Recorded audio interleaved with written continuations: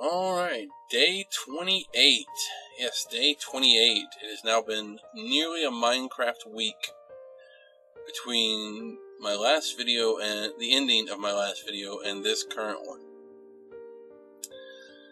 I have done a teensy bit of building, a tiny bit of digging, and a whole crap ton of waiting while I was away. Ooh, creepers. Die. Today's video will probably be a little longer than my past videos, specifically because I've got a lot to do and a lot to show, and I want to do it all at one take instead of breaking it up into multiple videos, because it's just, it gets a little annoying sometimes to, you can see I've dug around that pillar there. I dug around the one before, which I had showed, and of course, that pillar back there is already on water, so it didn't matter. And this, I've dug a hollow and opening for it here. We're going to start today by bringing down my grass ladder, or steps here. You see I put up torches around the exterior of the home, which is nice. It helps light it up underneath the bowl, because it was getting kind of dark. But, like I said, there's going to be a lot to do today. Today, multiple days. It'll be several Minecraft days. It'll take at least two, I imagine. Two full, day times. Not full, midnight to daytime, whatever. Anyways, I'm off, rambling about the specifics of how time passes in the game. Which is not really important. This makes me, I was playing a game the other day, last night, called Machinium. Hell, I can't even remember. It was called Machinarium. It's, like a sanitarium, but with the word machine. And it's a little short flash game, puzzle type flash game that was developed by a small independent type group, and I downloaded it and gave it a try, and it kind of made me think of it was all scripted, because everything was hand drawn in the game, so it looked really cool to interact with. But all the events were scripted, but it still makes me think of how amazing it would be to have games that were artistic in nature, but still fluid and dynamic and could adjust. And I remember reading an article about the new Rayman game. And I'll be perfectly honest, I've never played any of the Rayman games. The little floaty head and body dude with his no limbs, and they seem interesting enough. I'm sure they're great little platformers, but I just never got into it. I sort of missed out on the time when it first came out. I wasn't playing video games, because I was away, or I don't know, I was doing something, and I was somewhere where video games weren't frequently part of my life, and so I missed out on Rayman. And but I've always been interested in the Rabbids, whatever came from his universe. And then they branched off into their own games. But they have this new technology they developed it's basically like a program that it adaptively, after you scan in art, it can adaptively let you change the art. And it understands the structure of images or something. I don't know the full details, but it sounds, the way it's described, like one of the most revolutionary things I've ever heard of. And it allows you to basically just take any pieces of art and combine them. I'm showing you here, I've expanded inside on my ground level area here. I've been making some room to move my chests and everything down here and get them out of the little small room above, because it's a little too crowded and it's getting on my nerves. So I'm going to adjust and make things different. I dug out down here below. The room is now square instead of being a rectangle, so there's that. I needed more cobble, and it's down a couple layers from where it was the last time. And yeah. But yeah, the art. Oh wait, one more thing. These are the small build I've done here. I installed these pillars and put torches all around them because it was just kind of dark, and I wanted to take up the torches that were on the floor, just because it didn't seem very clean. So that's a little more organized, and that's the way I like it. But this program was just mind-boggling. They take all these images from artists, and they somehow, this program interlaces them together to create an adaptable environment that can be adjusted on the fly, which is just astounding. So here I am. I'm building a pool of water. You'll notice I put down 2 buckets, and this piece in the corner is still. It's because the 2 pieces I put down are source blocks, is what they're called. And anytime 2 source blocks feed into another block, so the ones adjacent to them, it creates another source block. And it infinitely creates another source block. So I can just pick it up and grab more. Even though there's only 2 buckets of water eventually, or 2 initial source blocks, I have now turned this little pool into 21 source blocks. So there we go. Isn't that great? I'm sure it was a function of design to help keep water smooth over level surfaces, so it didn't just like flow like it does, even though it was level ground. It should be mentioned that source blocks of water do not expand vertically; they only expand horizontally. It's like even if you have like,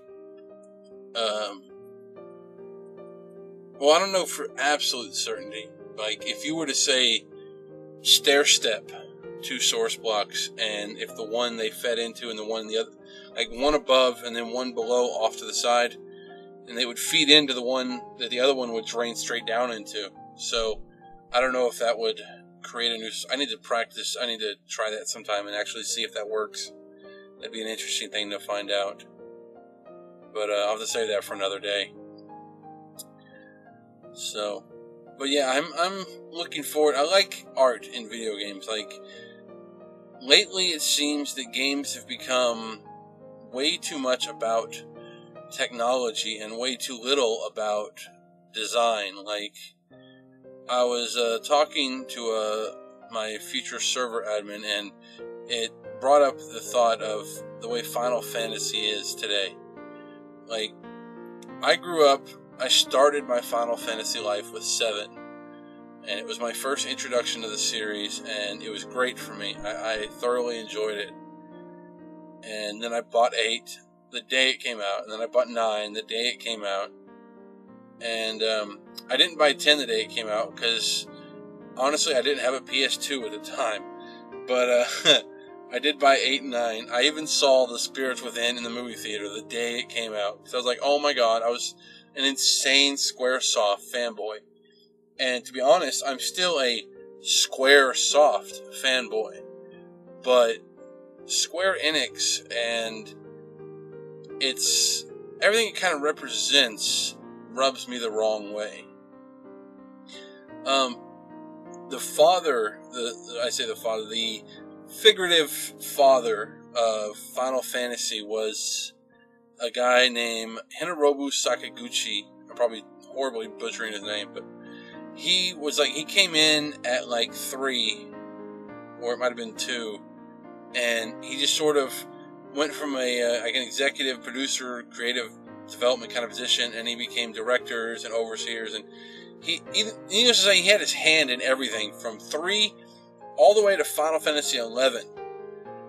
And he wasn't big into the Final Fantasy 10 and 11 the way he was 9 through 3 or 3 through 9, because he was more or less the overseeing producer. He was more or less like quality control than he was story or whatever. So yeah, that was, he was great. and he made Final Fantasy a treasured thing for years. And then he left the company, and he went off to create Infinity Ward, I think, is the one he's doing. Yeah, the people that made 1009 Nights, or whatever it was, or 1001 Stories, or no, Infinite Undiscovery, that's what it was. I don't know. My mind's like totally off on what it was. But his company made that, and they made the game Blue Dragon that came out exclusively for the Xbox 360, and it was just, you know, it was his brainchilds, and things weren't quite great at Square after he left. Like, 2001 was when Final Fantasy X was released, and it was a great game in its own right, but it was the first game that sort of broke the mold of what Final Fantasy really was. And, like, other games hinted at it, they got it started. Like, Final Fantasy VII, I think, was the instigator game that actually led to what I call the downfall of Squaresoft. Because with the introduction of the full motion videos that were added in 7, it really altered the way the way Squaresoft made their games. And it started as like a small, everybody was so excited, oh, these are great, I enjoy the movies, they're so much fun, and it's a neat little, oh, look at the graphics. And that's when it changed, and all of a sudden Final Fantasy went from this amazing gameplay story scenario to, oh my god, look at the graphics. And they kept their gameplay for a long time. And to be honest, it's still really solid. I mean, a lot of people have ragged on Final Fantasy 13, myself included, about how it's like linear and the progression is just, it doesn't feel like Final Fantasies. But they still have that core gameplay, like, wow, I just noticed that my bottom level is off by 1 block compared to my top levels, which means I'm going to have to change the bottom. Right. Anyway, like I was saying, Final Fantasy, I bought every Squaresoft game that I could get a hold of between Final Fantasy 7 and Final Fantasy 9. I mean, I got Vagrant Story, Threads of Mana, Threads of Fate, Secret of Mana, Xenogears, and the Anthology Collection, the Chronicles Collection. I bought Chrono Cross. You know, just everything I could get my hands on from them because they were so good, and their games were just like beyond excellent. They were just so quality that it was ridiculous. And I would love to have that Squaresoft back, but I get the feeling that without Sakaguchi there as an example, as a lead, that it's just not right anymore. Like, it doesn't work the way it used to. And I don't know if that's because he was that important, or if it's because, yeah, that's not good. If it was because, you know, he just happened to coincide his exodus from the company when he could see that they were changing in a direction that I guess he may not have liked. I suppose that's possible too. I mean, because something changed, and they merged with Square Enix. They became Square Enix, and they merged with them. Now, for those that don't know, Enix, or the people that run it anyways, were originally part of Squaresoft. They branched out and separated themselves from Squaresoft in the beginning because they had some sort of difference of opinion over production or another. And then Enix went on to make Dragon Warrior, and they're the Dragon Warrior games. Of course, it's called Dragon Quest in over there, but it's Dragon Warrior here because Dragon Quest is owned by someone else, name-wise. But so I don't doubt Enix was great. Those games were awesome if you enjoyed those type of games.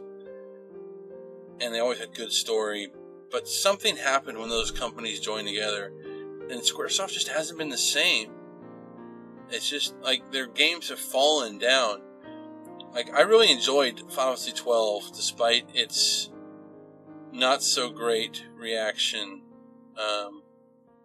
from a lot of fans. A lot of people didn't like it. I enjoyed it because it was part of Ivalice, and I'm a huge fan of the Ivalice universe. I love Vagrant Story. It's got to be my favorite Ivalice game, followed by Final Fantasy Tactics and then Final Fantasy XII.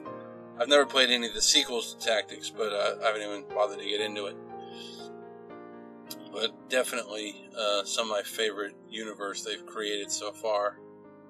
I definitely like it better than Final Fantasy XII's Midgar or whatever. Or 12-7. That just didn't agree with me at all. I don't like. I mean, 8 was really bad about it. The amount of futuristic technology.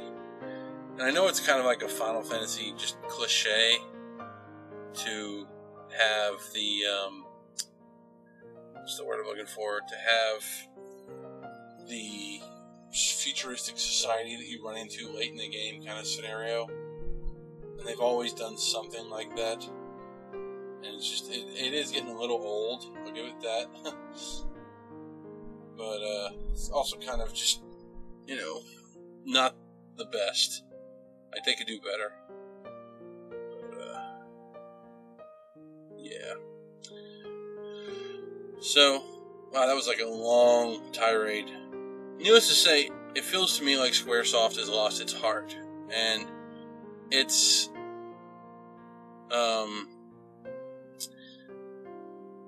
familiar to the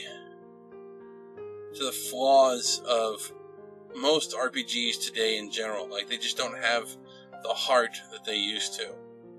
Like, it seems to have lost something somewhere along the way, and they're just not the same as they were. Maybe it's just I'm getting older and more cynical than I was when I was younger. I'm not entirely certain. But something is different, and I'm not enjoying the games the way I did when I was younger.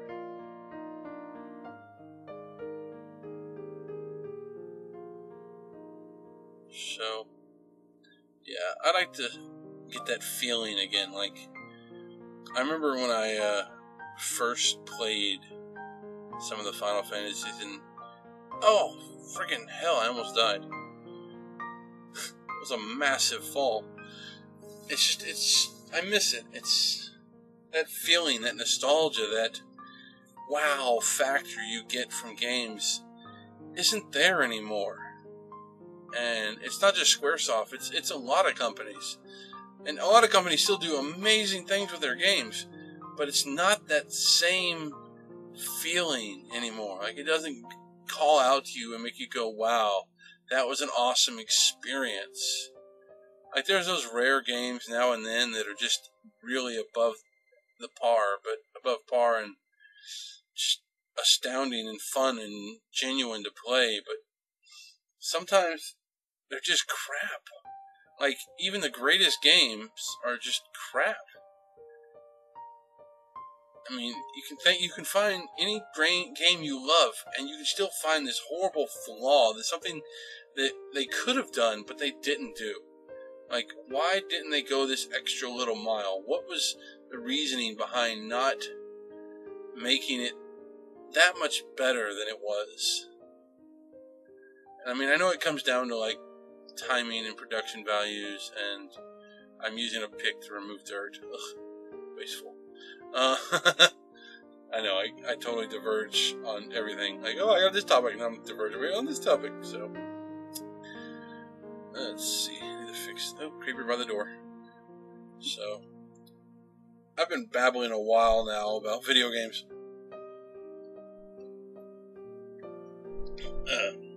Today's background artist, musician, is Javier Anibero Z.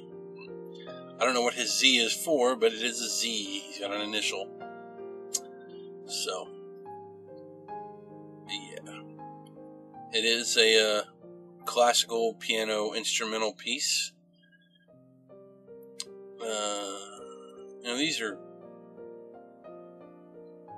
kind of dark. So I like it. It's mellow. It works for this, right? Do you like it? I like it. To move my bed up, I don't think you can have a bed next to a solid base right at the foot of the bed. It seems to want to prevent you from sleeping in it. It's a shame you can't like set it down in the floor, but it won't let you do that either. It's like, come on, just fall into it. Picky stuff. Oop, missed that spot.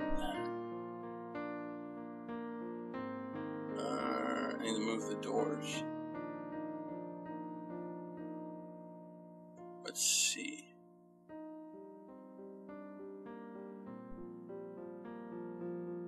Oh, it's raining. I didn't even notice. Die, creeper.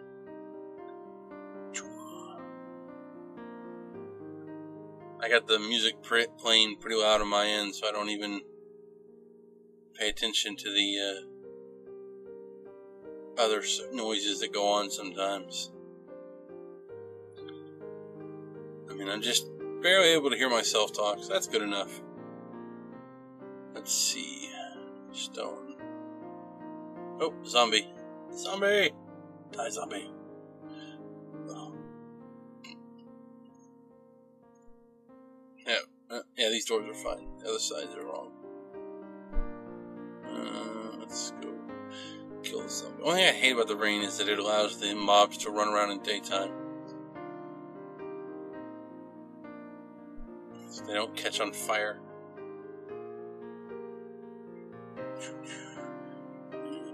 There we go.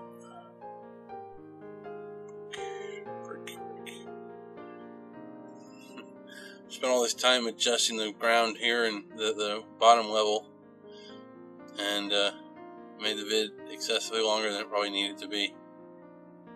Oh well. I'm sure everybody enjoyed hearing my ramblings. Something to do while watching my incredibly long Minecraft video. I'm so glad I'm not limited to 15-minute uploads anymore. That would have just been exhausting. So it was nice of YouTube to allow me. I don't like that they required a cell phone to do that. I had to verify my account via cell phone. It's like, what is that? Not everybody has a cell phone these days. I mean, sure, most people do. And I guess you could argue most people that record videos would probably have a cell phone. The fact that I can even record videos on my machine is rather impressive in its own right. But hopefully, I'll be able to keep going and nothing bad will ever happen. The videos will keep coming. Yeah, let's see. I'm going to light these up after all. The alcoves just seem kind of dark now that there's not a torch on the other side. Ugh, that's driving me nuts. That little lip of grass, I don't know why it was there, but it was annoying to look at. Alright. Okay. On with the next phase of the build that I've been putting off all this time. Let's see here. I need to... My mind's blank. I got so busy talking, I'm like forgetting what I'm supposed to be doing. Let's see.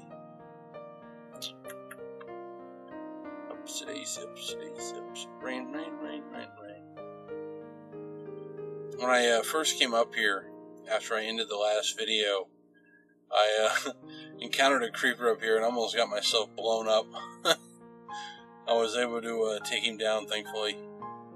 Right, can't get it from here. I'm going to go from the outside. I am going to build up my pillars now to increase their size. Like using a pump. No, that's something totally different. Not that kind of increase in size. But yeah, they're gonna get bigger, all right, but not that way. Let's get rid of the nasty things that want to ruin my day. I might get to work. Alright, see, I need some water. So I snapped a cool picture earlier of the building, and I'm going to put a link to it in the description bar, or whatever it's called, info bar. And it'll be available to check out.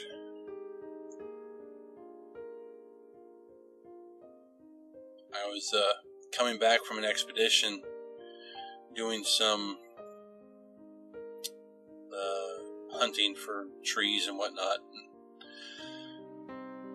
I got came back, I got like crazy lost, and it took me a while to find my way back. It actually took a day and a half. I had to hide out in a little spot waiting for nighttime to go away. And when I came back, I crested over one of the mountains off in the distance, and I could see the home from a distance. And it was just, it looks pretty cool from a distance. And I like it. One more layer.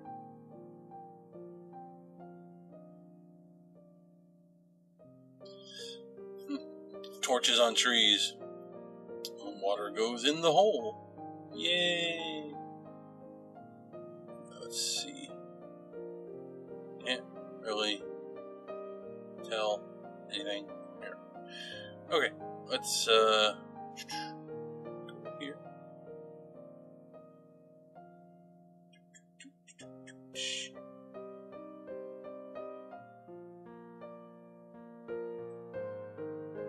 Down, down, down. Gotta see it from the outside. Stupid dirt.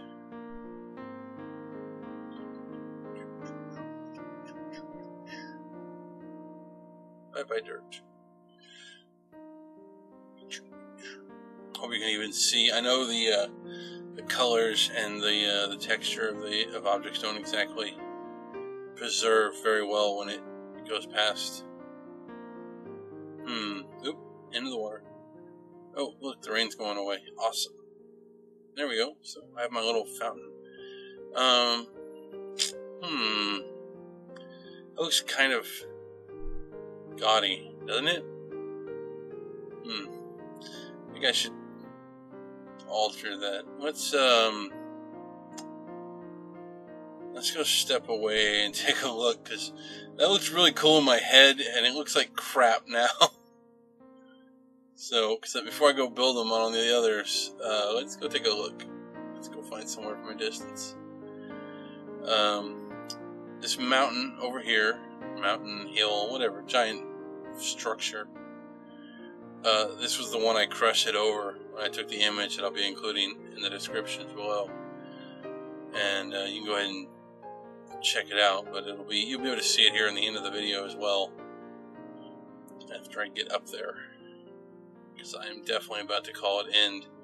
I've gone well over 28 minutes now, so this is going to be a long video.